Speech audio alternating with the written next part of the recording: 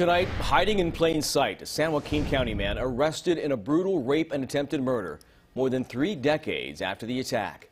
John Harris Jr. was arrested today outside the home surveillance company he works at in Manteca. CBS 13's Laura Hafley is live with more on the vicious crime and how investigators tracked him down. Laura.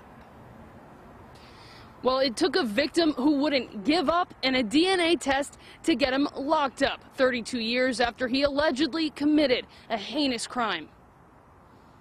In 1989, at this apartment complex in San Mateo, investigators say 55-year-old John Harris Jr.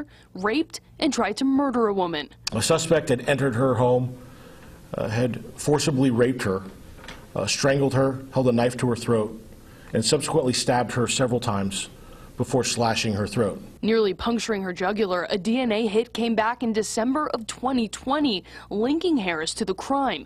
30 years ago, Kevin Raffaelli was the sergeant in charge of the case. She has come to the police department during my career here and asked us several times in the various years to run DNA check on him, do what you can.